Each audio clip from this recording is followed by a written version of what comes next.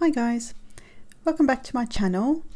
For today's card, it was honestly a spur of the moment thing. I suddenly went, oh crud, I haven't got my video for this week, so I did a mad rush and a very quick thinking session last night and had to pull this together, and it worked out so well, so I'm really chuffed. So to start with, I used a lawn fawn stitched rectangle to die cut my panel here, and I've got MFT's grassy border stencil, and I'm going to start with some twisted citron to get my grassy border going.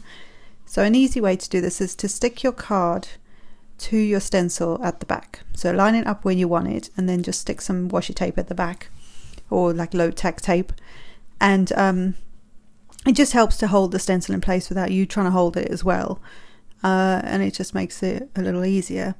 The cardstock I've used is Bristol Smooth cardstock. Now I've seen and heard wonderful things about this cardstock and how good it is with distressing, which is what I'm using.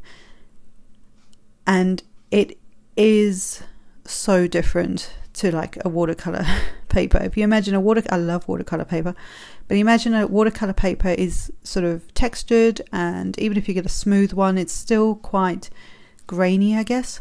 This is so smooth. The ink basically glides all over it, and it works so well. So it's got this sort of somewhat shiny look, and you'll see that in a minute.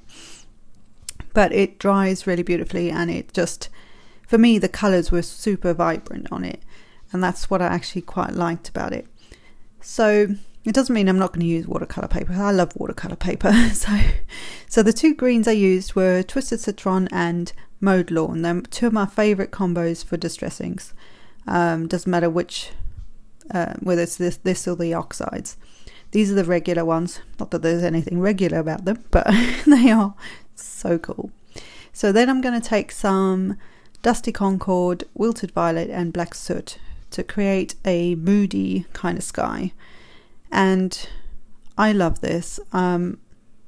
Yes, in some other videos I've gone a little heavy-handed on the Black Soot, but this, doing it the way I've done it on this one, it worked out really nice. It's sort of, there's almost a halo above the grass, which is what I was kind of going for, but I didn't know if I could achieve because of how close I could get the ink to the grass without starting to really ink the grass up, if that makes sense.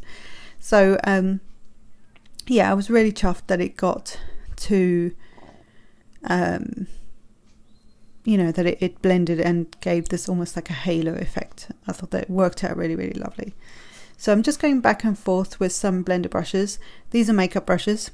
The big gold ones are from Wilko's, so super inexpensive, and the little black handled ones were from Amazon.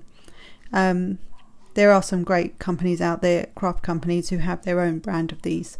I don't know if the bristles are much different or anything. I have nothing to compare to, but these work really well. So I've used my distress sprayer to spritz the background. You've got to have splatter.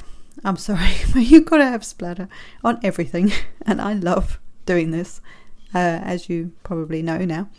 And I also took another little bottle that actually needs refilling, but honestly this little Cosmic Shimmer bottle has been around for so long, 12 years or something, and the spray that's in has probably been in there as well for that long, and it's just got some mica powder, so I think it was probably Ranger's Perfect Pearls that's in there, in the colour Perfect Pearl.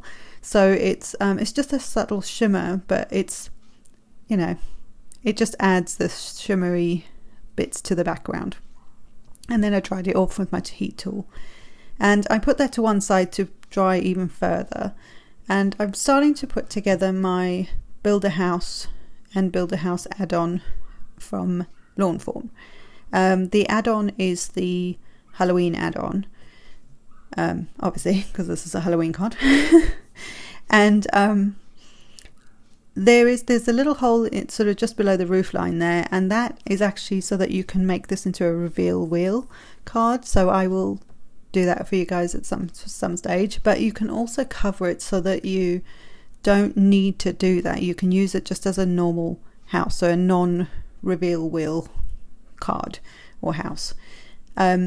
And so I'm just starting to put all the pieces together. So I've got the door going. I just cut a piece of cardstock to go behind that. But for the windows, there's actually a die that will cut the, I guess what will be the glow inside the house. And so I've used all Stampin' Up! Cardstock here. But the colours for the cardstock actually came from the ink colours. So the ink colours that I chose for the background were what I chose first, and then I looked at all my cardstock to see what colours would work or coordinate with it, and that's kind of how I came up with the colours that are now the house. So and I'm just taking the distress inks and I'm just inking around the edges. I think inking the edges when you've done an inked background especially makes that image like it just ties it in together, and it makes it cohesive, if that makes sense. And so it's sort of like it's meant to be. If I didn't ink the house as well and all the layers, I don't think it would have been okay, but I don't think it would have turned out quite as cool as it did. I was really chuffed, considering, you know, I had to think on the spot and think, right, what's quick and easy that I can get this together and I can get the video out, and this is what I came up with. And it really was quick and simple. It only took a little while to do all the die cutting. Yeah, you know, the Halloween add-on comes with like a wonky door and a wonky window. You've got ghosts, you've got spiders, a spider web, the bats, you know, all the planks for across the windows. So it's all there, and the roof. So it's all there. You just have to cut it all out. So it's really, really easy to do.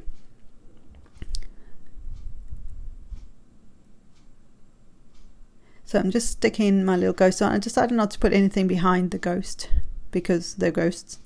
And here I realized that I had to actually stick around the window at the top because there's nothing behind it. So and actually, in hindsight, if I'd thought about it, the piece that actually cuts that hole for the top window, I could have washied that at the back so that it was one level, and then I could have stuck my window on.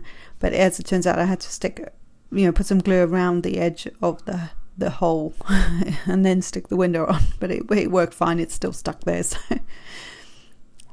So I'm just going around, and like I say, I didn't put anything on the back of the ghosts because they're essentially see-through. Could have cut them out in vellum as well. That would have been quite nice. I did the spider webs in vellum. It's one of those things that I find quite difficult to actually stick without seeing tons of glue. So this worked out okay, and I think because it's Halloween, you can kind of get away with stuff like that. But I think if you're doing something really pretty, or you know, there are, you know, you've got to sort of think design wise as whether you can hide the adhesive.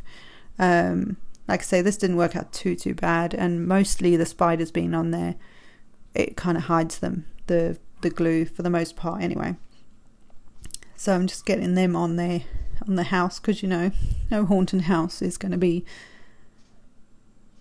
done without spiders and webs and ghosts and bats, of course. So I'm just getting my little spiders on, and they're so teeny tiny. In fact, the door handle was the teeny tiniest little thing ever. I nearly lost that thing a few times. The die is really tiny as well. So yeah. But yeah, just got, and I love that there's like a wonky chimney as well. So, you know, all of it's been thought about, and I think that's so cool.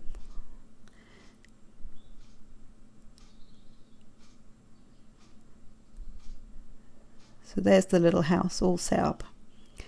So now I'm going to take a 4 1/4 by 5.5 inch card. This is a top folding card, and I'm going to just stick the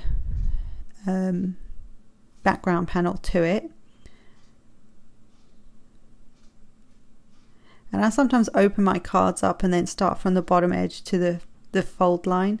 I find it easier to actually line up that edge, just in case you fold it and it's slightly off, then you might end up sticking it on slightly off, if that makes any sense. So, and then look, I also used my pink stamp as Spooky Puns. This has been around for donkey's years.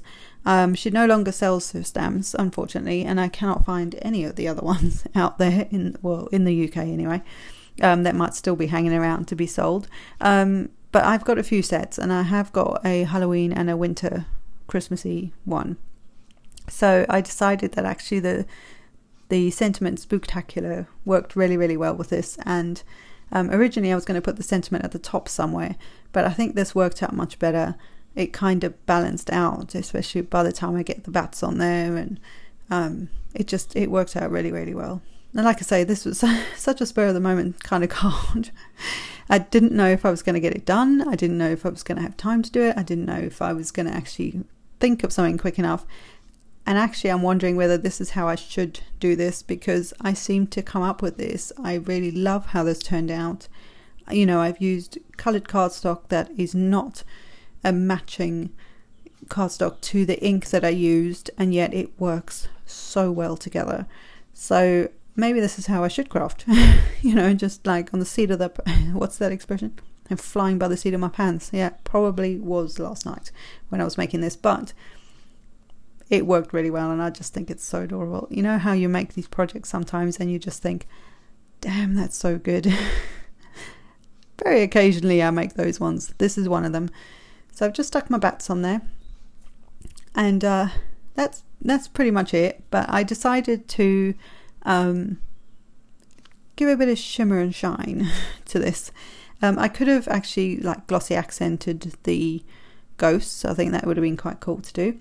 But I decided to just use a Nouveau Aqua Shimmer pen and do the bats and the spiders. And that was kind of enough to add a little bit of sparkle. It kind of ties in with the fact that there's some shimmer on the background that is splattered on. And it just all works in really quite nicely, I thought. So I hope you've enjoyed this, guys. And I'll obviously be back for Saturday's Christmas one, but yeah, try different cardstocks. This is what I tried on this one, and it works so beautifully. So happy Halloween, everybody. Bye.